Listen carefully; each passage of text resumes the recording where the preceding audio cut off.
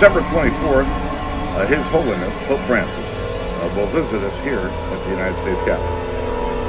That day, His Holiness will be the first Pope in our history to address a joint session of Congress.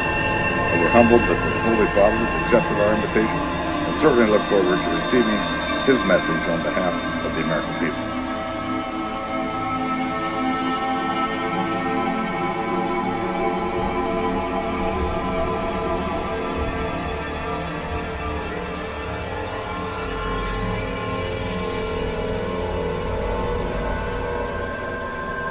Mr. President, final question. Yes, sir. You said famously, when you looked into Vladimir Putin's eyes, you saw his soul. Yeah. When you look into Benedict XVI's eyes, what do you see? God. Good way to end the interview. Thank you, sir. Thank you, sir. My pleasure. Sir. Thank you. When you look into Benedict XVI's eyes, what do you see? God.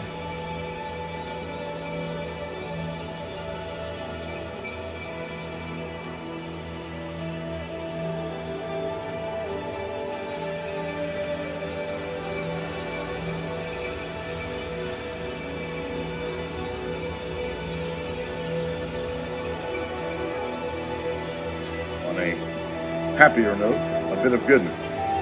On September 24th, His Holiness Pope Francis will visit us here at the United States Capitol. That day, His Holiness will be the first Pope in our history to address a joint session of Congress. We're humbled that the Holy Father has accepted our invitation and certainly look forward to receiving his message on behalf of the American people.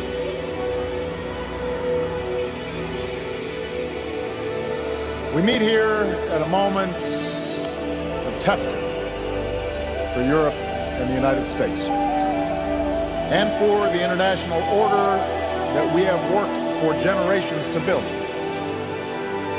The end of these two wars affords us an opportunity.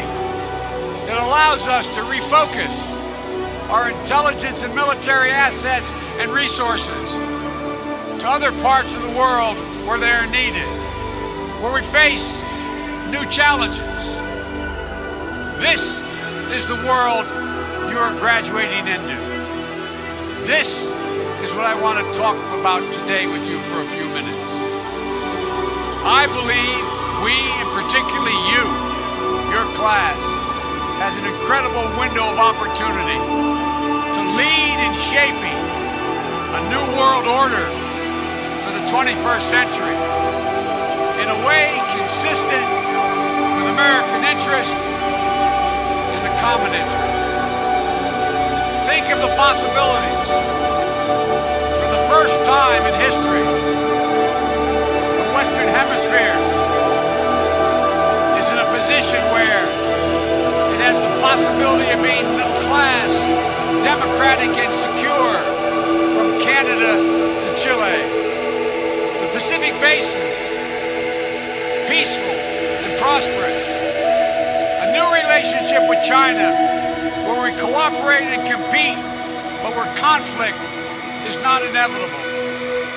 A revitalized global trading order defined by greater integration and economic growth, where barriers are lowered at the borders and behind our borders, generating millions of American jobs, where intellectual property is protected and the playing field is level, and where major powers come together to deal with the challenges of our time that require us all to act in concert.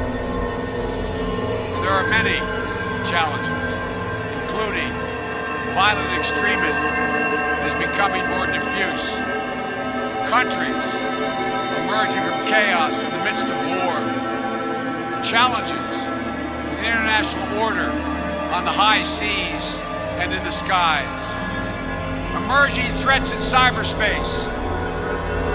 For the first time in world history, the use of corruption and oligarchs as a sinister tool in the conduct of foreign policy. That day, His Holiness will be the first Pope in our history to address a joint session of Congress. For the first time in world history, the use of corruption and oligarchs as a sinister tool in the conduct of foreign policy. We're humbled that the Holy Fathers accepted our invitation and certainly look forward to receiving his message on behalf of the American people. Countries emerging from chaos in the midst of war, challenges in the international order on the high seas and in the skies. The fall of Ramadi has galvanized the Iraqi government. So with the additional steps I ordered last month, we're speeding up training of ISIL forces, including volunteers from Sunni tribes in Anbar province. There were major powers who come together to deal with the challenges of our time that require us all to act in concert. And there are many challenges, including violent extremism,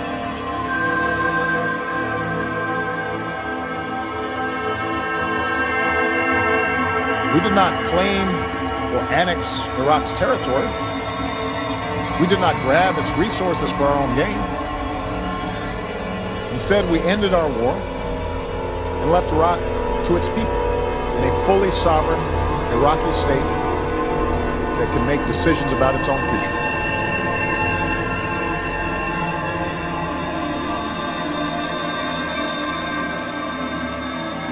For the first time in world history, the use of corruption and oligarchs as a sinister tool in the conduct of foreign policy. But order and progress can only come when individuals surrender their rights to an all-powerful sovereign. A lot of our history comes from Rome. We have to recognize that. It was old Gibbon who said that when the wars are fought, the victors tell the story. I'm not giving his words exactly, but that's the gist of what he says. He says, in other words, it is the victors who tell the story. So if you're a defeated Christian small group, then your story is told from the standpoint of those who conquered you. And Pelikan, the modern American scholar, says, and there is no other way, many times, to tell the story.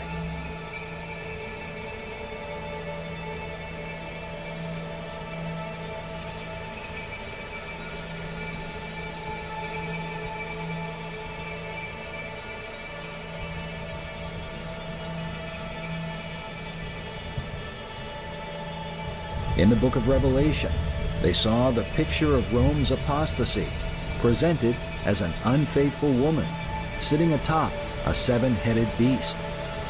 And upon her forehead was a name written, Mystery, Babylon the Great, the mother of harlots and abominations of the earth. And I saw the woman drunken with the blood of the saints and with the blood of the martyrs of Jesus.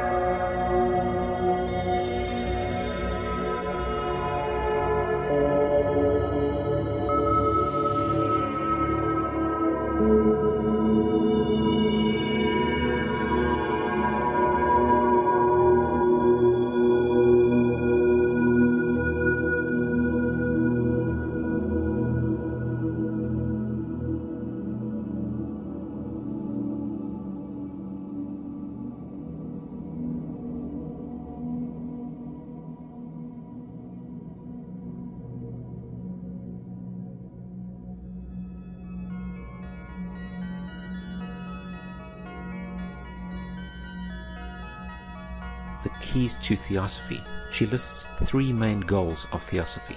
Firstly, the universal brotherhood of humanity without distinction of race, color, or creed. Secondly, to promote the study of the world's religions. And thirdly, to investigate the hidden mysteries of nature.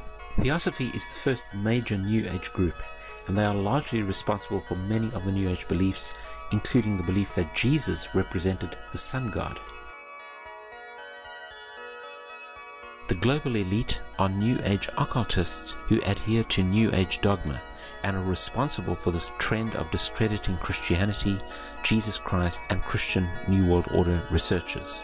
This trend is a monolithic and ruthless conspiracy that is coming into fruition at the end of this age. The occult community is full of secret societies that practice secret oaths, secret meetings, and secret occult practices. This implies that they have something to hide. The Bible says that what is done in secret will be brought into the light. God does not keep secrets, but has revealed truth to us in the Bible. At the heart of all occult teachings is pride, that their secrets are only for the select few. It caters for an elitist mindset. At the heart of all they teach and do is the attempt to discredit the true God, the deity of Jesus Christ, the Bible, and Christians in general. Now in Ephesians 6 verse 12, the Bible reveals that we do not wrestle against flesh and blood, but against principalities, against powers, against the rulers of the darkness of this world, against spiritual wickedness in high places. So we can see that this is part of a spiritual battle. It's not people that we're fighting against. These ideas and ideologies and so-called spiritual principles come out of the demonic realm. These are spirit beings that are peering to these occultists and seeding their lies into their writings, into their minds, into their spirits. And of course, these doctrines of demons are then taught as so-called truths or spiritual revelation. Quote, "It will be fought largely with mental weapons and in the world of thought. It will involve also the emotional realm from the standpoint of idealistic fanaticism. This inherent fanaticism will fight against the appearance of the coming world religion and the spread of esotericism. It must not be forgotten that only those souls who are on the probationary path or the path of discipleship will form the nucleus of the coming world religion. There is no question, therefore, that the work to be done in familiarizing the general public with the nature of the mysteries is of paramount importance at this time. When the Great One comes with his disciples and initiates, we shall have the restoration of the mysteries and their exoteric presentation as a consequence of the first initiation."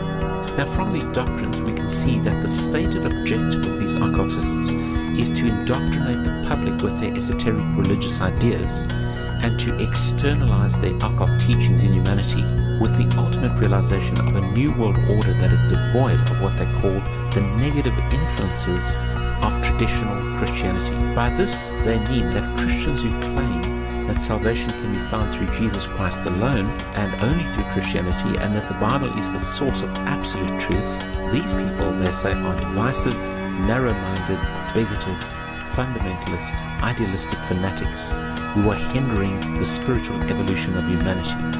In other words, Christians are holding back the planet and retarding human progress on the planet. Here is a quote by Zygmunt Brzezinski. He says, "The tectonic era involves the gradual appearance of a more controlled society. Such a society would be dominated by an elite, unrestrained by traditional values. Soon it will be possible to assert almost continuous surveillance over every citizen and maintain up-to-date, complete files containing even the most personal information about the citizen." Horus is one of the oldest and most significant deities in ancient Egyptian religion. Horus served many functions in the Egyptian pantheon, most notably being the god of the sun, war and protection. He's known as the God of vengeance, the God of the sky, protection, and war. Now, what many people don't realize is that America was founded by the Freemasons of Europe as a Masonic experiment.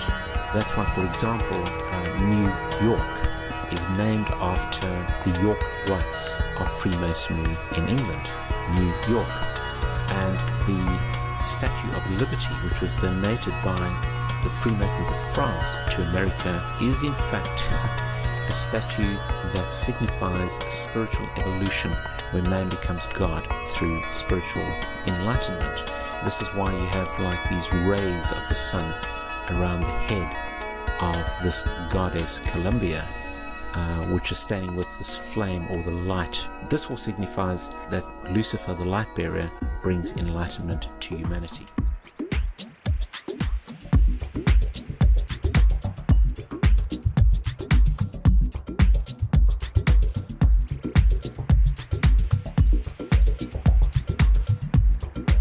The advance of industry and technology outpace our ability to resolve our differences peacefully.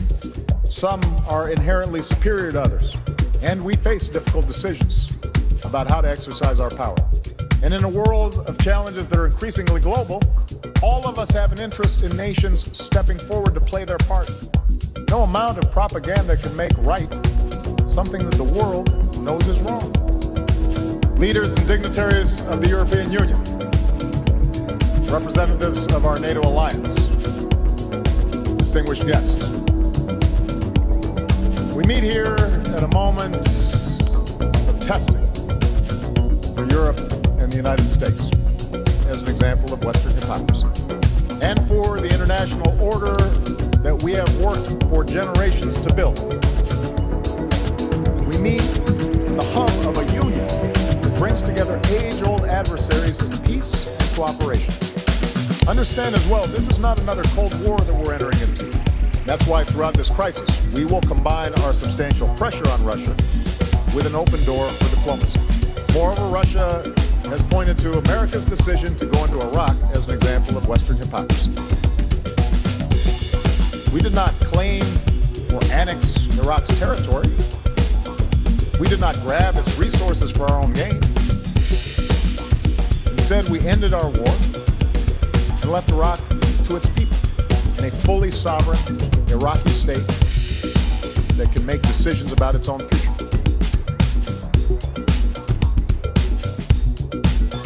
And we face difficult decisions about how to exercise our power. No amount of propaganda can make right something that the world knows is wrong.